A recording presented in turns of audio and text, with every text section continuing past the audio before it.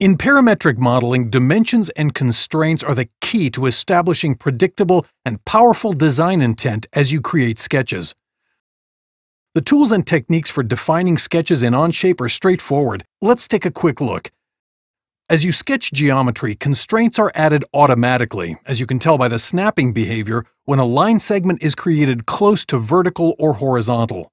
You can also wake up inferences to other geometry simply by hovering your pointer over it, such as this line segment, or even wake up additional inferences such as this point so that this next endpoint of the line can be horizontal to the point, parallel to the segment, or even perpendicular to the segment while maintaining the horizontal constraint. I'll escape out of the line for a moment. You can always see what constraints have been added to any sketch entity simply by clicking on it, and a small flag appears. When I roll over the flag, you can see the geometry highlight that has the constraint applied. To remove a constraint, you can just press Delete on the keyboard while the constraint flag is selected. I'll click Undo twice to bring back the constraint.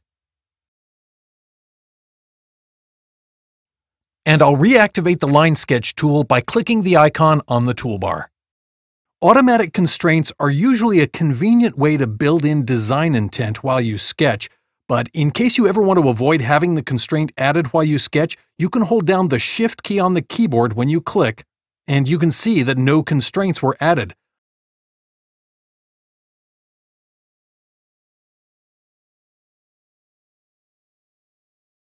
You can, of course, add constraints manually by clicking on any geometry and using the constraint icons on the toolbar.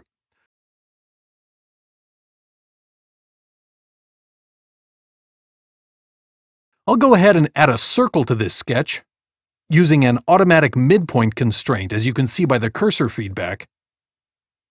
And I'll make the two perpendicular lines equal length. The colors of sketch entities let you know what is fully defined or underdefined. Blue geometry is free to move, while black geometry is defined by either constraints or dimensions. That said, let's go ahead and add some dimensions here to fully define this sketch. Dimensions are added by clicking on any combination of lines, points, circles, arcs, etc. But before I type in a value here, I would like to point out a nice behavior here in Onshape. The first dimension you add to a sketch automatically scales the entire sketch.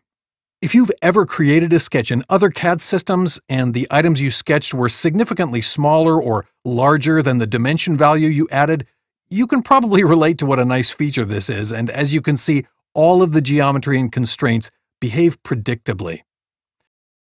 You can always come back to make changes simply by double-clicking on it, or in case you wish to delete the dimension, you can click on its leader lines to select it and press Delete on the keyboard. Point-to-point dimensions can be added as vertical, true length, or horizontal by moving your pointer to the different positions.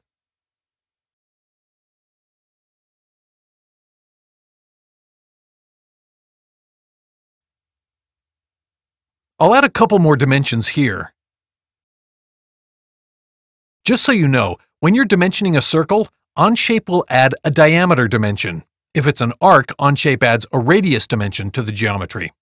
And finally, when the sketch turns completely black, you know it is fully defined. Before wrapping up, let's take a quick look at what happens when you over-constrain the sketch. When I add one more dimension here, when I click to place it, some items in the sketch turn red. What's nice about this is that only the conflicting items turn red, so you can make an easy decision about what to keep and what to get rid of without troubleshooting the sketch to figure out what the problem is. I'll get rid of this dimension. And the sketch is now fully defined.